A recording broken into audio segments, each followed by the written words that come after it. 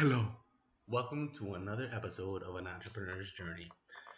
I've been promising my followers I'm going to talk about Black Hat, SEO, and social media, and just Black Hat topics in general. But before I do that, I had to A, pour myself a drink, and B, talk to some of the major companies. So this is a message directed at the executives of major e-commerce firms, major social media firms, major technology firms, major internet companies. My next video. I'm gonna talk about black hat tactics. You guys already know what this is: fake followers, fake retweets, fake likes, fake ratings. Um, you guys know what this is. I'm not gonna sit here and explain to you guys what black hat tactics are. But what I am gonna plead with you guys, and I'm going out on a limb even talking about black hat on these platforms, right? But what I want to plead with you guys is to, instead of kicking off people that have used black hat tactics, to sandbox them. So put them in timeout and let them come back 6 months later. Maybe establish a three strikes and you're out program. Why am I stating this? I'm 34 years old. I've been on the internet for, I mean, come on, you guys know how long it is since the internet's been out, right? Um, I've tried everything: e-commerce, social media. And the truth is, as an entrepreneur or as a startup or as anyone trying to make a living or even an extra buck on these platforms, what ends up happening is they test things. P.S.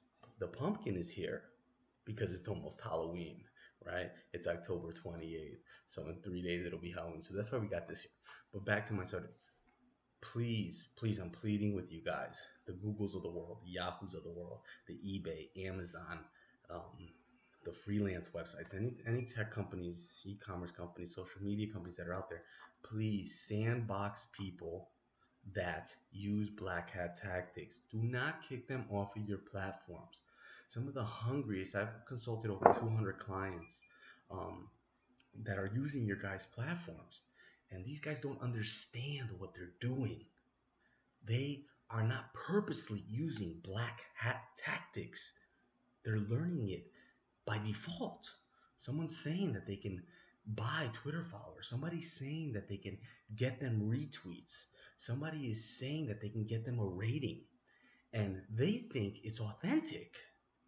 So when you guys kick these guys off, you're doing an injustice to yourselves. These guys are some of and ladies. I use that as a both, right? Ladies and these guys are some of the most hungriest, smartest entrepreneurs out there. They will make your company a lot of money. They will build your platforms to the next level. Um, so I've experienced this, right? But I'm not pleading on behalf of myself. I'll be fine. I graduated law school. Come on, get real, man. I got a million ways to get money. Um, but I'm really pleading with you guys right now that before I make this next video to describe to everybody what this is, what Black Hat SEO is, understand that a lot of these people are trying Black Hat methods by mistake, right? By default, because they found it on a platform somewhere. So they're not doing it maliciously. And I understand your logarithms, and the money that's involved. But come on, you guys are smart enough. You guys are smart enough to figure out how to give people a couple chances before you totally kick them off. So my advice for you guys is figure out a system to sandbox them. Now, who the hell am I? You can take my advice. You can leave it where you want. But figure out a way to sandbox them because you guys are going to lose a huge opportunity here of people that are interested in doing the right thing. They figure out that a black hat method was a black hat method and they stopped doing it. There's no effectiveness in a black hat method. You guys know this, and the entrepreneurs and the people using your platforms figure this out. So again, this video is just a plead with the big companies to try to figure out a system where you can sandbox people and then let them get back on slowly but surely, because most of the times when they're trying black hat methods, it's by mistake. They didn't do it on purpose. They weren't doing it maliciously. And sometimes those bots or those black hat methods get stuck there. But you guys need to figure out a way to let them back on, because a lot of the people that are trying those methods are the ones that are trying to build your platforms to the next level, right? That's the core people that are going to use your platform the most effectively. So I understand that some of them get around it. They open up new accounts, but I think it would be advantageous for you guys to focus on those people or focus on that problem, because I know what's happening.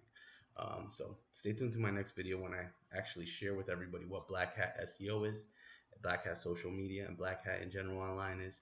I had to wear these sunglasses because it's just too spooky. It's Halloween season. No, I'm just kidding. Sometimes I wear sunglasses, sometimes I don't. Check me out. My name is Nicholas Coriano. I'm on Twitter. I'm on YouTube. I got a ton of blogs. I love all you guys. Best of luck. Thanks for building all those great platforms, you major companies, because that's what I'm making this video for.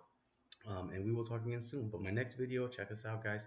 We're going to talk about all the Black Hat methods, why you shouldn't be using them, which is almost all the reasons, and some of the effects that they actually do have effect on your company or your profile or whatever, however you're using it. So check out the next video.